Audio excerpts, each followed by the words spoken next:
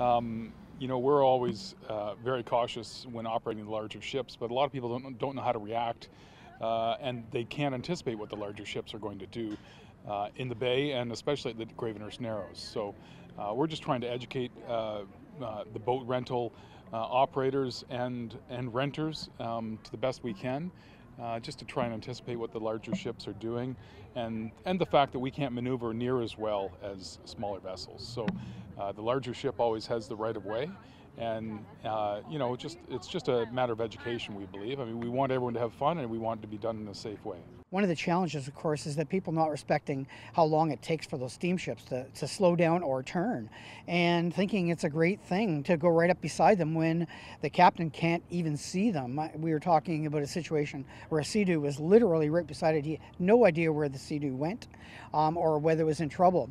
We have those that are out on the water with Sea-Doos that are really going close to boats. They're wake jumping behind boats, and I won't go as far as to say that it's just renters. The one thing that really worries our captains is when you see boats towing children or water skiers, either on inflatable tubes or water skiing, and what they'll do is they'll cut across the front of the larger ships, and of course the large ships can't maneuver as, like I said, can't maneuver as good as they would like to, and you're taking your child across in front of the bow of these vessels. So we would just ask that you don't do that, and if you're going to do that, make sure you do it 500, 1,000 yards away from the vessel, so we have time to maneuver in case a skier drops or someone falls off the tube. So that's all we would ask. The OPP have 3 boats, sometimes 4, particularly on the weekends, but they do have to cover Lake Muskoka,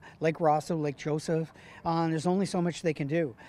We will have the OPP with a dock space here at the wharf. Will hopefully be somewhat of a deterrent for those that are here when they see an OPP boat. But it really comes down to respect for other people, respect for their cottages, for their boating, because there's lots of people that do a great job of boating and care about other people, but there's lots of others that don't, and really don't understand what the ramifications are if you are not paying attention. And it can happen so fast. Accidents happen quick, as we all know.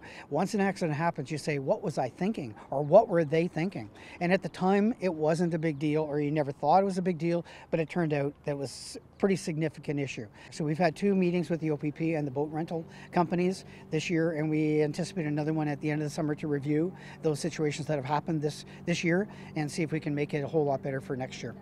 We would just ask that everyone be safe. Wear their life jackets. You're supposed to wear your life jackets at all times. So that's something you should be doing, and especially if you're inexperienced in boating and you're inexperienced in these waters, because there's lots of hazards, and if you don't know where they are, then you can find them very quickly.